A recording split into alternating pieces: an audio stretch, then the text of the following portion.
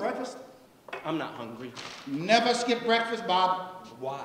Breakfast is the most important meal of the day. I'm not hungry. It makes no earthly difference in the world. This is what business is.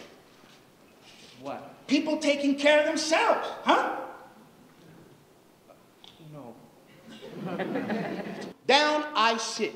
Hi. Hi. I take a piece of toast off of Grace's plate, and she goes, help yourself.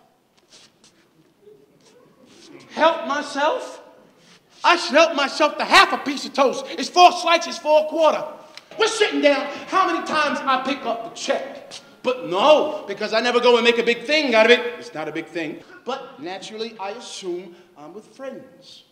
And don't forget who's who when someone gets behind a half a yard and needs some help. Or drops enormous piles of money at the track, or someone's sick or something. This is what I'm talking about. Only, and I tell you this, Don, only, and I am not, I don't think, casting anything on anyone. The only way to teach these people is to kill them. You want some coffee? I'm not hungry. He tells me he'll go 50 on the nickel. No. So I say, not a chance. He tells me his highest price is 80. I knew it. Wait. So I go, 95. We settle down on 90. So what was the nickel? I don't know. Some rarity. $90 for a nickel? Are you kidding me, Teach? I bet it's worth 5 times that. Yeah, huh? This is real classical money we're talking about here. I know it. I thought we were done talking. No. Well, then let's just talk some more. You want to bargain? You want to mess with the points? No, I just want to think for a second. Okay. Well, you think, but here's a helpful hint.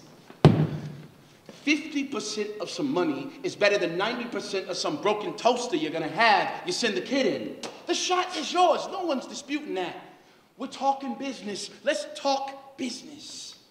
And what if, God forbid, the guy walks in? Someone's nervous, whacks him with a table lamp. You want to get touchy? And you can take the $90 from your nickel. And you know why? And I'm not saying anything. Because you didn't take the time to go first class.